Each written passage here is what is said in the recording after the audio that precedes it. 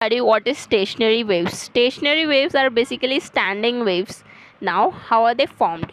When two identical progressive waves, either transverse or longitudinal, traveling along the same path but in opposite direction, interferes, then the resultant wave that is formed in the form of loops, and thus it is called stationary waves. Stationary basically means standing waves. They aren't moving. Now, what are nodes? Position at which the vibration of the particle is with minimum amplitude, that is displacement is minimum, or you can say zero, then those points are called as nodes.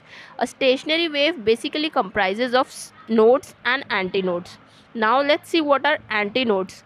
Antinodes are the points where the vibration of particle is with maximum amplitude, that is the amplitude is maximum at the antinode and it is minimum at the nodes. So displacement at antinodes is maximum.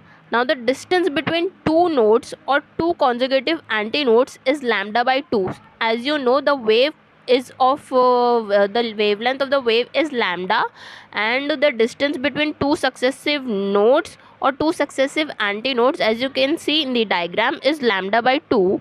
And if you see the distance between node and an antinode, then it is lambda by 4. Now stationary wave is doubly periodic, that is it is periodic in space as well as time. Now how is that possible? It's only because it's not moving, and since it's not moving, it is periodic in space as well as in time. Stationary wave is standing wave, and thus the velocity of the wave is zero.